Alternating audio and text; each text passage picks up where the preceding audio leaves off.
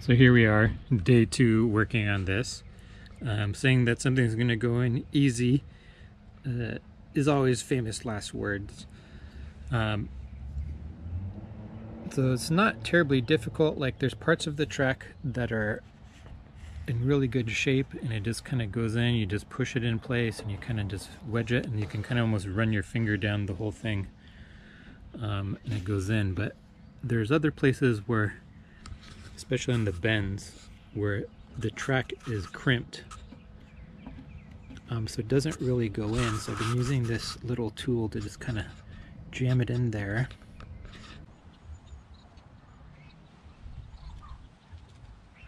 So I developed this kind of little technique here where I use a tongue depressor and my trim tool, kind of like push and poke.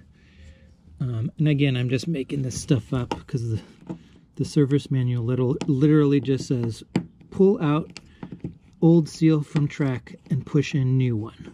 It's like 2 sentences. So this isn't something that mechanics really keep track of, so I'll see if I can figure out a quick way to do this, but this is it for now. I'm just going to keep poking at it and get it in place, and then I'll show you what the door fit is like when I get it in place.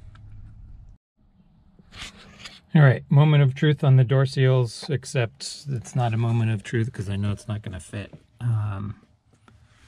Let's see. Doesn't even get close. I'm pretty sure what's happening is it's getting jammed in the hinge, and the hinge isn't able to lie flat. Because it's right about here. You can see it springs back. So let's figure that out.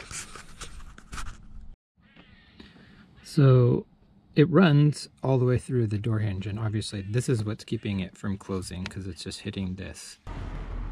So just a direct comparison from side to side, looks about the same,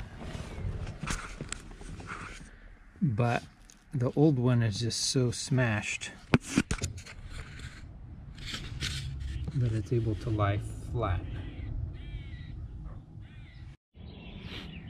So it turns out it wasn't the hinge. We had a little mechanism problem here. So this thing wasn't sliding all the way out because there was like a buildup of wax. You're supposed to keep it paraffin waxed to keep it clean, but this is like sticky, gross mess. So this little pin down here needs to slide. So it was just banging into that and with the added pressure of the seal, I think it just wasn't closing. So now you give it a big bang. It's not perfect, but I imagine the rubber will, contort itself over time a little bit, but at least the door is closed. So there you go. Easy peasy.